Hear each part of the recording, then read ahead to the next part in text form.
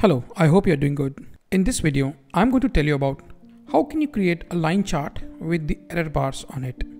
Okay, so error bar is something which represents the deviation in that particular value. For example, I have 3 samples over here, and on each sample I have done some testing. Okay, it can be anything, and you can see when we do 3 trials on the same sample, we get different values: 350, 310 and 355. So how to show this variation on a graph, and that is usually shown by a error bar. So how to do that, how to find the standard deviation, this is all we are going to see in this video. So without any further ado, let's start the video.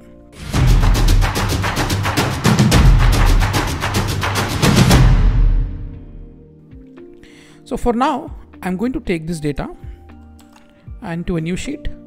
So I'm just going to press Ctrl V. So we got all the data. In order to plot a line graph with error bars, we need to first find the average value and the standard deviation. To do that, first let's name this as average, and I will name this as STDEV, which stands for standard deviation. To find the average, it's very simple. You can just come to the home option, and under here you can find average option. This is one way. Otherwise, we can write the formula as well. So press equal average. Okay, this option, and then you can select the range. So close the bracket, hit enter. You can see we now got the average value. Stretch this into the next column, so we get the average value there as well. To find the standard deviation, we have to use the formula called equal to sign, then STDEV. So you can see it is here. Hit tab, select the numbers and hit enter. So you got the standard deviation as well. Good. So now let's move on to the plotting the data. So we'll come to the insert tab and we'll select the data. Okay, so sample 1, 2, 3 and the average value. Remember, now these values are actually not required, so we have to select the sample 1, 2, 3, and keeping the control button pressed on your keyboard, you can just select these 3 as well.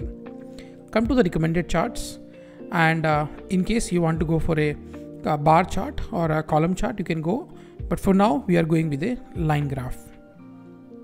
So I'll click OK, and we got the chart.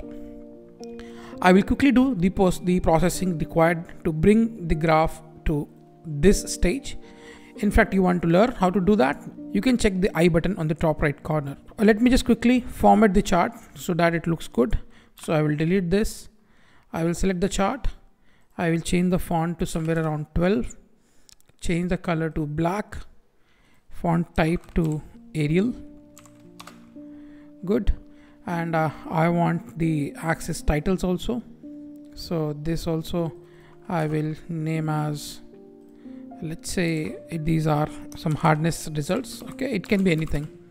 Hardness and some units. So I'm going with HV. And this title, anyway, if you feel, anyway, it's so sample 1, 2, 3. So if it is not required, you can just delete this as well. It's not a problem.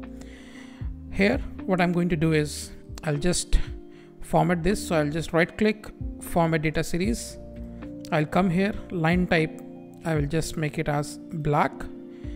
So marker options, I will just give a fill color of black and border no. So markers you can't see. In case you want to see that marker, so what you have to do is under the marker option, you have to just choose built-in, and then you can increase the size as required. Okay, so now it seems to be good. The line type I will change to dash. I usually take dash, so it looks good.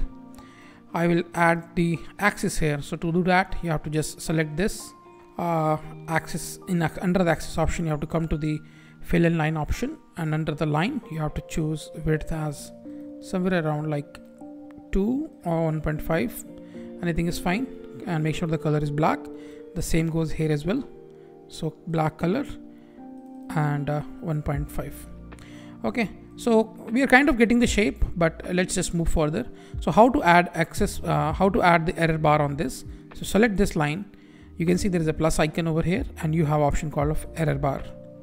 Okay, so you got the error bar, but the data doesn't seems to be correct. So to do that, just select the one of the error bar, right click and format error bar.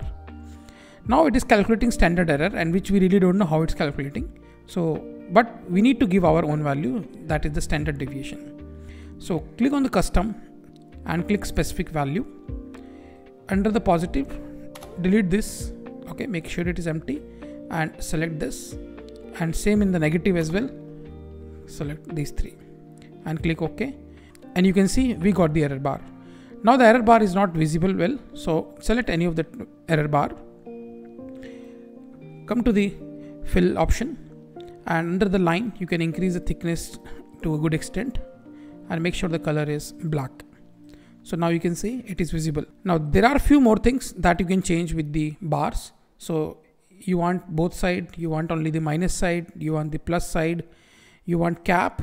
Okay, so in that case, let me just show you. Let me just zoom in here.